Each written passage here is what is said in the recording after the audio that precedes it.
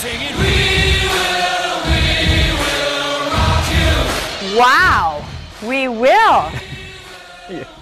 With some game time. That's right. She's live, Emily's live in De Pere at De Pere High School. Hi, Em. Good morning, Rachel and Pete. Hi, everybody. Game time is here.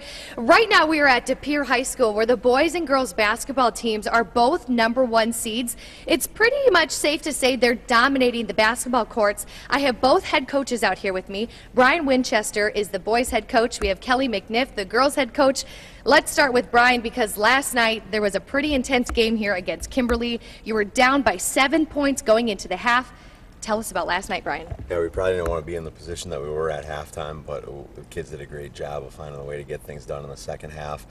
Kimberly, I thought, did a great job. They executed their game plan very well, slowed the possession, or slowed the tempo of the game down, really minimized possessions.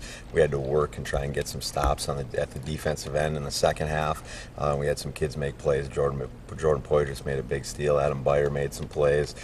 Brett Vandenberg made plays, and our kids just did a great job pulling together in the end. How do you motivate them to keep going, and you know, when you're down by 7 points going into the half, how do you make them keep going? Well, they know that what's on the line in the tournament. You know, if you lose, your season's over with, and I think that's enough motivation in itself. In the locker room at halftime, all we talked about was the simple things that we needed to do: keep attacking the rim in the second half, and defense, just trying to grind out some stops and get some things done. So motivation was pretty much there for themselves. Brian, with a W last night, where's the team headed to now?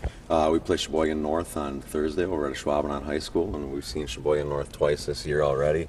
An outstanding team and very well coached, and should be a great game over at Schwabenot on Thursday. Well, let's go over to Kelly right now, because the girls' team is also dominating too. You haven't lost since December. Tell us about the way your team has been achieving those W's.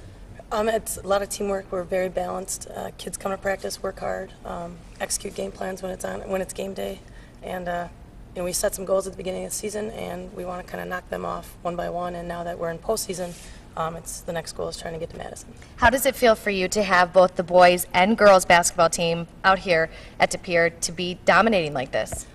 It's exciting. I think it's great for the school, the community. I think we can feed off each other's success and kind of push each other, and hope that we keep playing. Kelly and Brian, you have been busy coaches. We appreciate your time this morning, and don't go anywhere, because we have the players that are going to be with us along with the pep band. We're going to have a rockin' morning this morning. We'll send it back to you. It's an exciting time. Thanks, Em.